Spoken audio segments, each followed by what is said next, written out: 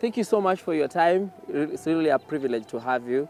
And maybe for those people who may not know you, of course they know you, but who are you? What do you do? Where were you born?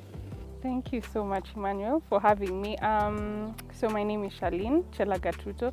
I never assumed to say my name because I've met many Kenyans who they know me by face but not by name. I am so passionate about the young people of this country, of our continent, of the nations, and it's something that really burns within me, a desire to support the young people and to be there for them and to be a voice for them with this space that I have and this space I've been able to be a part of. And so I can say I'm a champion for the young people. I'm also a very serious beekeeper, and I say beekeeping will make me a billionaire. That's what I want to make it do. And as well, I'm a very proud African, very proud Kenyan. So I was born in Nairobi, raised in Nairobi. All right. And if you see me going to different parts of the country or going to my home county of Uasin Gishu, it's because this is something I've been brought up to do. We always used to go home for shags for Easter, for Christmas, as is with the case with many of young Kenyans. But now it's what developed my passion in agriculture. All right. Yeah. So did you also go to school in town? I went to Kilimani Junior Academy, and I was sharing with someone the story of how I was a joker in primary school, and I didn't used to take my studies very seriously. So my parents, I think they saw, if this girl, if we don't help her, she might not pass her exam. So I moved to a boarding school and to Gilgil Hills Academy after that. And I did well enough and went to Moi Girls Eldoret and eventually to Daystar University. There's this story, people keep asking whether you really were doing some business in school, whether you're doing smocha, I don't know whether they were there then. Is that story true? You know, when I shared the story of how I was selling smoky kachumbari, I realized is, you know, for us politicians' kids, I mean, there's so much expectation or thought or misconceptions of who we are. But imagine we're just people. We want to make our own way in life. We want to have our own successes. And so when I was in Daystar University and I was doing that business, it was for my own sake. It was for me to learn something and get something for myself. And I think through the little experience I have, because I'm 30 years old now, I've learned the sweetest money is the one you make for yourself. It's not the one you're given as pocket money. It's not the one someone gifts you, but that which you make for yourself. And that's the money you're actually most responsible with. Because when somebody gives you money, you know, maybe you are not expecting it, so you'd spend it on your leisure activities. But when it's money you've made, then you're very keen to spend it on things that are responsible. Yeah.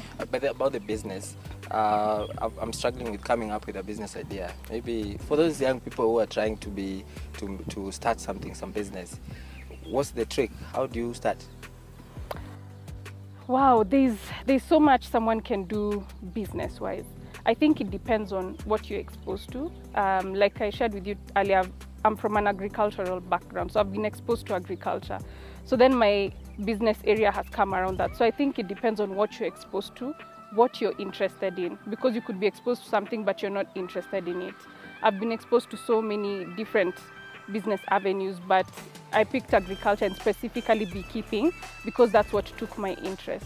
So exposure, interest, mentorship is also very important, because even as I run my business, I always consult with my father, I consult with my mother, they're my biggest mentors. I consult with my older siblings. I consult with a few other mentors that I have in my life. So also mentorship is important, and being in touch with the current trends. I think there's a time Kenyans tried to do the quail business and it didn't go well.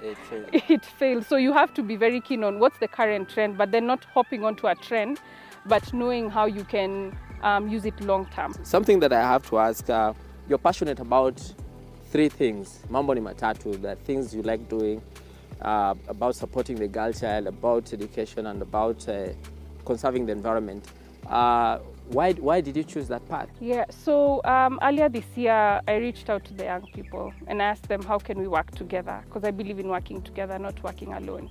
And that's how the 30 things were formed. And I'm still finalizing on the strategy. It should be out in a few weeks. But there are three main areas that I want to look at, and that is youth in action. So this is talking about the young people and how we can be empowered, how we can be mentored, how can we move away from just having regular white-collar jobs to actually getting into entrepreneurship.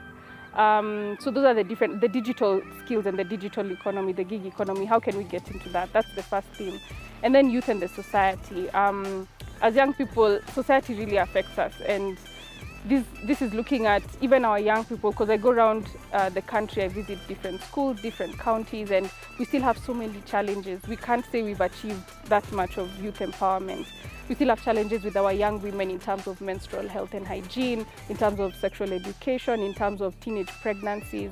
And even with our young men, we still have a lot, even in terms of mental health, alcohol, drug and substance abuse. And the third thematic area is climate action and agriculture, and looking how we can grow trees. I think it's more beneficial and effective when I go and we visit the young people in different schools and we plant the trees together and we leave them to grow the trees and we teach them the importance of doing that. And as well as agriculture and getting into agribusiness and looking at agriculture not just as something that people used to do in the past, or people were farmers in the past, but looking at agripreneurship and looking at the whole agricultural value chain. I say there are so many opportunities for young people. For example, I don't know content creators in agriculture who are below 35. There are none. And I'm imagining if there's a young person who could visit my farm, record what I'm doing and share the information, visit another beekeeper in Kitui, visit another beekeeper in Lamu, visit other people who are doing different things in farming. They would have such rich information for anybody who wants to get into agriculture. So there's still so much that can be done. Yeah. So maybe because I've seen some beehives around, maybe if you could take us through what you do during your day, what time you wake up, do you go straight to the farm? How does your day look like from morning? When I come to the farm, and when it comes to beekeeping needs to be done very early in the morning or late in the evening. So when we want to go and check the bees, we start off at around 5:30, because it takes a while to prep and get ready depending on how many people are getting into the beehives. So we have to wear the right attire, we have to do safety checks, because we don't want anyone having a breach. We need to do a brief of what exactly are we going to do, so that we don't go there and waste time. So are we going to do regular hive checks? Are we going to harvest honey? Are we going to just slash around and make sure the environment is good for the bees? So once that is agreed, then we go into the beehives, and depending on the number of beehives within a bee house or within an apiary, so an apiary is a site for bees, then it usually takes maybe 1 or 2 hours. So from about 6 to 8, by about 8:39, the sun is already up, really up, the bees are already getting very active, and we don't want to interrupt the rest of the activities. So whenever we do beekeeping, that's how we start, and we do the same process if we are doing it in the evening, probably in a different space. And an important thing we do is we make sure we keep record of how many hives are occupied, how many are not, how have we found those hives, are there pests there, is there honey, did we manage to harvest honey? Because if we harvested honey from this hive today, we know that probably in another month or 2 is when we'll find honey again. So we are able to avoid interfering too much with the bees, but we still provide for them a good environment. I think I was the bell ringer at some point when I was in primary school. And when I was in my girls, I was the chapel prefect. In Daystar, I was part of the events committee at some point. When I was in college, in university, I didn't take up on too much leadership roles. I was doing too much more of reading. Smoky. and doing that business, you're right. Yeah, so I can say those are the leadership roles that I've had. Do you have future ambitions? What do you like to do in the future?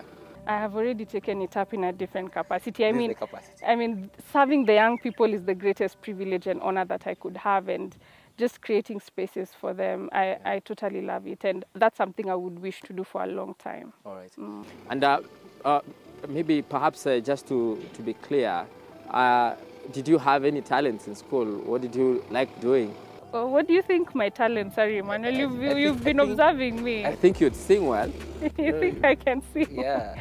I was in the school choir in high school, so I can sing to some extent. I don't think I'm that badly off. Maybe I love dancing. Ah, you can? I love dancing. I love We'll dancing. see that. We'll see that in a few. Yeah. All right.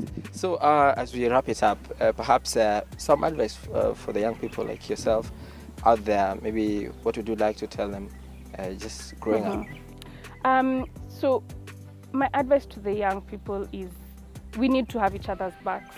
We need to support each other. I'm saying I'm creating avenues for the young people, and maybe they're wondering, they've not seen these avenues. And I can say there's a lot happening behind the scenes. I'm getting partners ready, I'm getting people in play.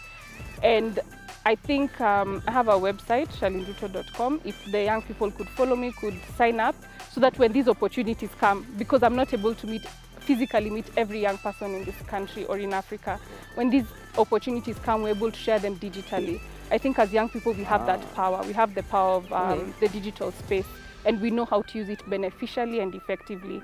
Not to use it to troll each other or, to speak badly about each other, but to support each other. And I do love that I'm able to support many young people in the initiatives that they're doing. There's some who reach out to me, even they message me or they call me or they reach out to my team.